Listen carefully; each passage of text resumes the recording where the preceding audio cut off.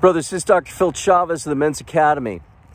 The month of May was named after the ancient Greek goddess Maya, the feminine variant of the word also known in Latin as Maius and Maior, signifying greater.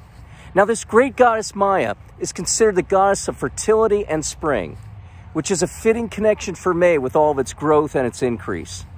Now, the Romans later referred to this May goddess as the Bona Dea, meaning the good goddess.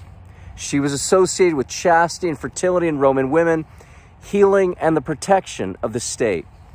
Sacrifices were made to Maya on the first day of the month, otherwise later known as May Day. She would be queen goddess of this ancient festival for the sake of nature worship.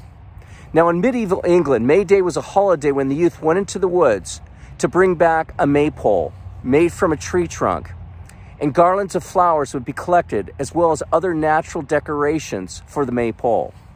The May Queen would be honored around the maypole and crowned.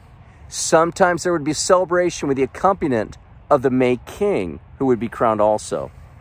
Now, for Christians, the month of May is devoted to the Catholic veneration of the great Queen, the Virgin Mary, and the high point of honoring her remains the ceremony of crowning.